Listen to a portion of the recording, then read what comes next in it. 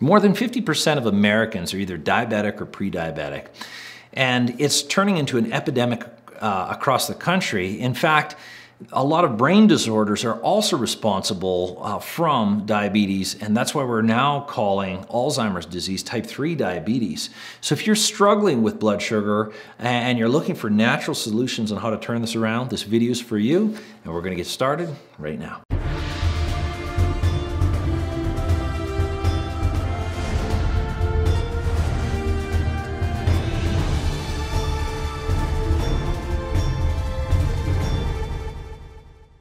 Well, hello everyone, I'm Dr. Glenn Harrison, and welcome to this week's segment of Why. This is where we take just a few minutes to answer some of the most common health-related questions that I see in my clinic every day.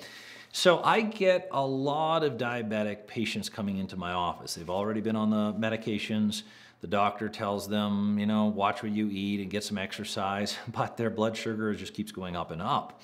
And there's a lot of really inaccurate information about diabetes out there, so I want to create some clarity just in the world of natural medicine and what you can do.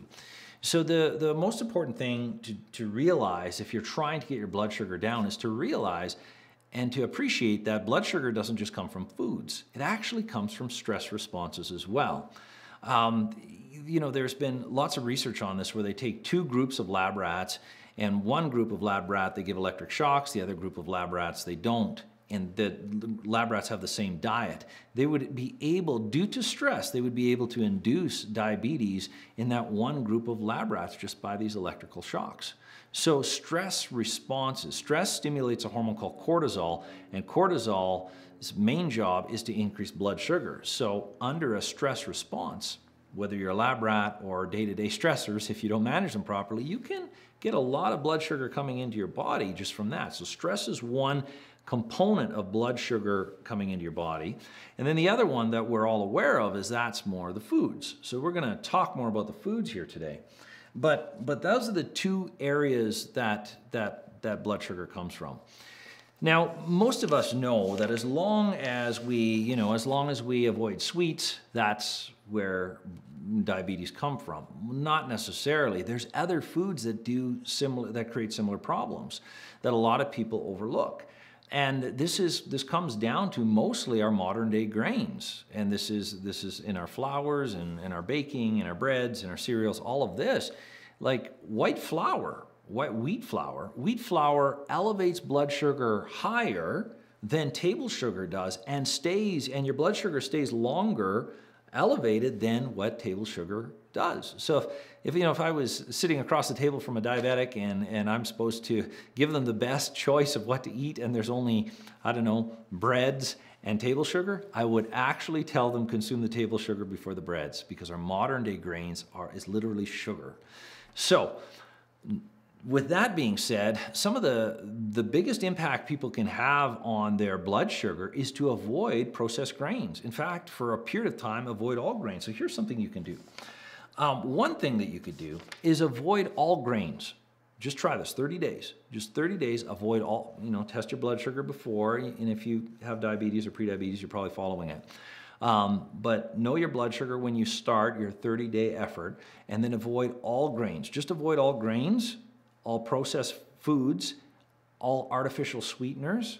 Those are absolutely terrible. And also natural sweeteners that are processed like stevia and all those other things, because they still bring up blood sugar, but just maybe not as much.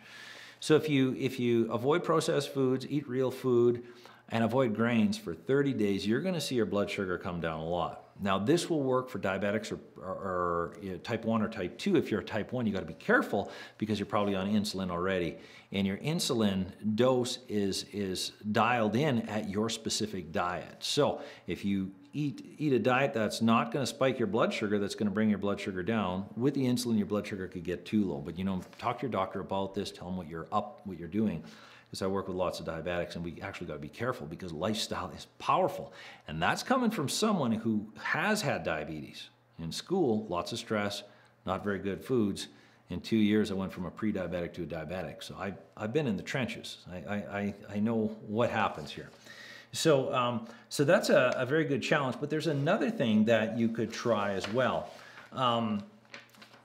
After 30 days, you're on the roll and things are coming down, you're very confident. I would recommend trying to remove 1 meal per day. And I would say it's the first meal of the day, your breakfast or lunch. If you remove either one of those, what happens is you create gaps between meals and your body can start tapping into your blood sugar. Your insulin receptors start to get a little bit sharper, allowing your sugar to get into your bloodstream, or into your cell, I should say, at a better rate. So it can bring your blood sugar down. So 30 days, follow the dietary routine, and then after 30 days, try to do what we call an intermittent fast. And if you can't do it right away and you can't skip breakfast or lunch, that's too much, just try to reduce the quantity of it. And with time, you should be, with these healthy foods, you should be able to skip a meal. And that's when you're going to see the magic where your blood sugar really comes down. So anyway, I hope this was helpful. If you have any questions, leave a comment. I'll answer it. And I look forward to talking to you the next day, where we're going to answer the why to another health-related question. And there's a sister channel I do with my colleague called Brainstorming with the Docs, and we have two episodes. All we do is talk about diabetes. I'll put the links in the description as well, and hopefully they're helpful. So anyway, I look forward to talking to you next day, and good luck with the 30-day challenge.